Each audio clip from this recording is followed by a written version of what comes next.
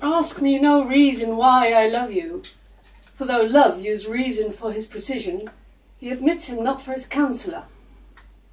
You are not young. No more am I. Go to them, their sympathy. You're merry. So am I. Ha ha. And there's more sympathy. You love sack. And so do I. Would you desire better sympathy? Let it suffice thee, Mistress Page, at the least, if the love of a soldier can suffice, that I love thee. I will not say pity me, 'tis not a soldier-like phrase, but I say love me. By me, thine own true knight, by day or night or any kind of light, with all his might, for thee to fight. John Falstaff! What a heretic jury is this? Oh, wicked, wicked world, one that is well nigh worn to pieces with age, to show himself a young gallant. What unweighed behaviours his Flemish drunkard picked for my conversation, that he dares in this manner assail me. Why, he has not been thrice in my company. What should I say to him? I was then frugal in my mirth, heaven forgive me. Why, I'll exhibit the bill in the Parliament for the putting down of men. How shall I be revenged on him? For revenged I will be, as sure as his guts are made of puddings.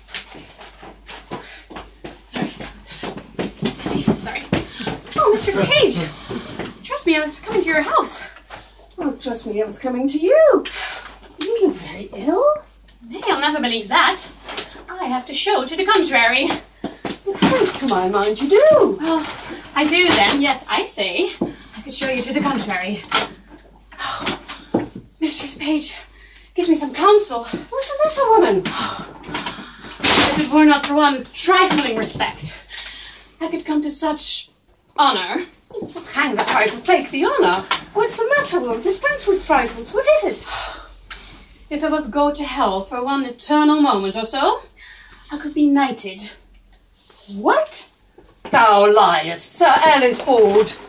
These knights will hack, and so thou shouldst not alter the article of thy gentry. We burn daylight. Here, read, perceive how I might be knighted. I shall think the worst of fat men, as long as I have an eye to make difference of men's liking. And yet, you would not swear. Praised women's modesty and gave such orderly and well-behaved reproof to our uncomeliness that I would have sworn his disposition would have gone to the truth of his words. Yet his words do no more adhere or take place together than the 100 psalms to the tunes of Greensleeves. What tempest threw this whale with so many tons of oil in his belly? Ashore here at Winsor. Did you ever hear the like? Letter for letter, but that the name of Page and Ford differs.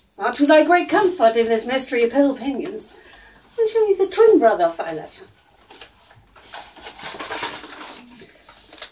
I warrant he has 1,000 of these letters, writ with blank spaces for different names. I sure more, and these are of the 2nd edition. Oh, he will print them, out of doubt, for he cares not what he puts into the press when he would put us to. I'd rather be giantess, lying under Mount Pelion. Well, I will find you 20 mysterious churches ere one chaste man. Why, this is the same, the very same, the very hand, the very words. What doth he think of us? Nay, I know not. It makes me almost ready to wrangle with my own honesty. I entertain myself like one I'm not acquainted withal. For sure, unless he knows some strain in me that I know not myself, he would never have boarded me in this fury. Boarding, call you it? I'll be sure to keep him above deck. Oh, so will I. If he come under my hatches, I'll never to see again. Let's be revenged on him.